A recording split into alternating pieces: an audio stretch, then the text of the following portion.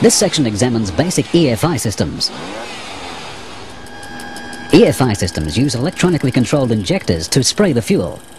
There are two basic systems: throttle body injection, also called single-point injection, and multi-point injection. Throttle body injection sprays fuel into the air as it passes through to the intake manifold.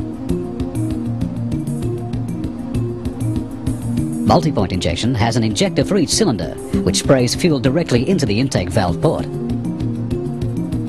The whole system has a fuel tank to store the fuel, a fuel pump to circulate fuel and provide pressure in the system, a fuel filter to clean the fuel and protect the injectors, a fuel rail or pipe to supply the injectors with fuel,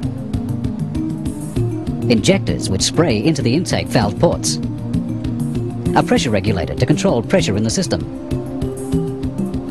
a throttle body with a throttle valve to control the flow of air to the engine, an air cleaner, ducting and an airflow meter to provide clean measured air, and a plenum chamber or surge chamber to dampen the flow of air. There is also an electronic control unit, a computer that receives data from sensors around the engine. It processes this data and uses the results to operate the injectors.